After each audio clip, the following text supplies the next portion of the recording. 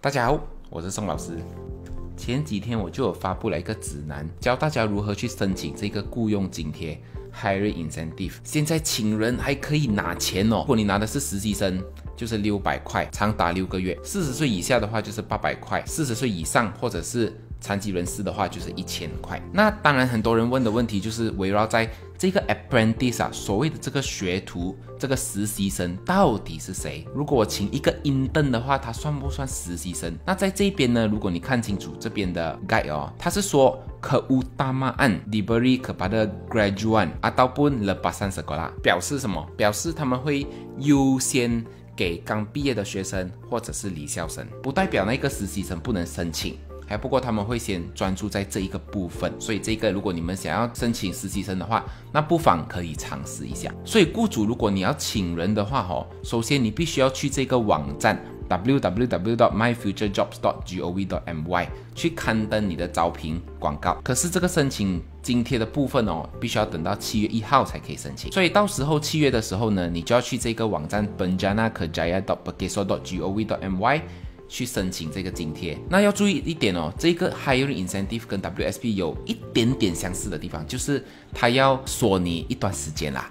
所以当我们看这一个 Hiring Incentive 的时候呢，它就有讲到雇主你必须要承诺，必须要提供12个月或者说是1年的工作合同。到时候你还可以去回同一个网站 benjanakerjaya.perkeso.gov.my 去申请雇员的培训哦。今天废话不多说，我们就去这个 myfuturejob.gov.my 去申请这个东西，看一下雇主方面要怎么申请，雇员方面要怎么申请。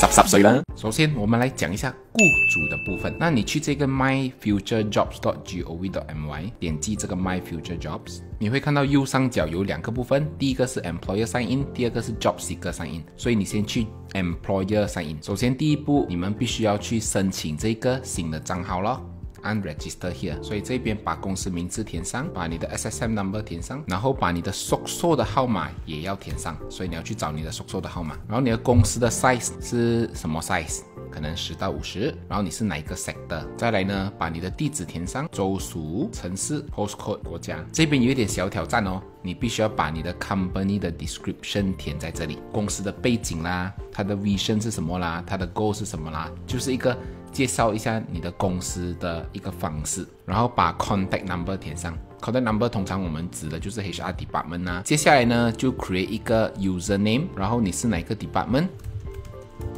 傻咩，不要写报告了啦，我们写 finance 或者是 HR 啦，可能你是 HR 的话我们就放 HR。 你的 title 是什么？ Let's say director， 然后电话号码，还有 email。 I have read and agreed to the terms and conditions， 然後 send for approval。 2 days later， 终于等到这一封 email 了。从刚才申请的过程到我收到这一封电邮，事隔已经有3天了。刚才你看到吗？我们一 send 了过后，他就讲要 verify account， 然后 verify account 必须大概拿2天的时间，然后他就会 send 你这一封 email， 跟你讲你的 registration 已经是批准了。那现在我们就要去这个 website click forgot password， 按 forgot password， 然后去 create 我们新的 password。 按了 forgot password， 它就会叫你把你的 username 填上，然后按 submit。 又要等 email 还好这个 email 没有这样久。 So 你会收到这个 email requested to change your credential， link to change credential， log in to employer， 好accept， 终于可以填上你的 password 了啦。 Submit 过后，终于来到这个页面了。那现在我们就来试试看如何去刊登这个招聘的广告了，好不好？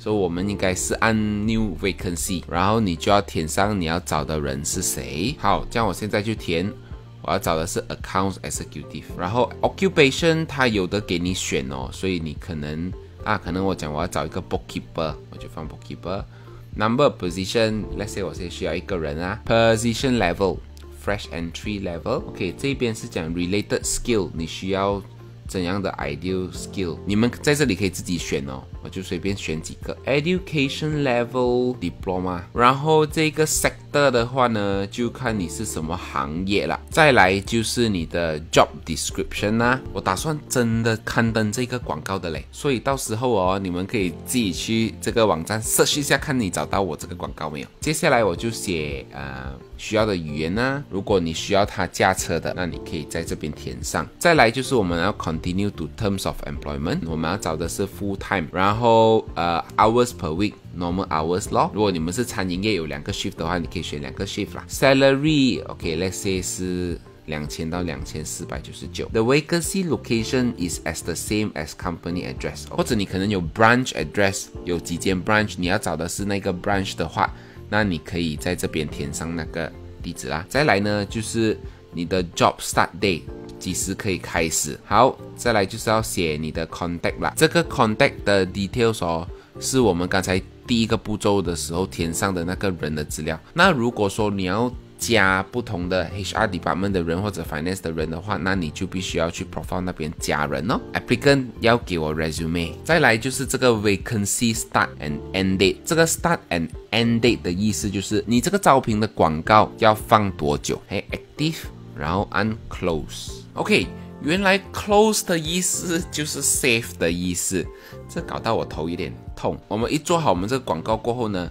你就会看到右边哦，这一边他会跟你讲有很多 match 的 match， 所以在这里你可以 download 他的 resume 来看，然后你也可以去 invite 他来 apply。那雇主的部分就完成啦。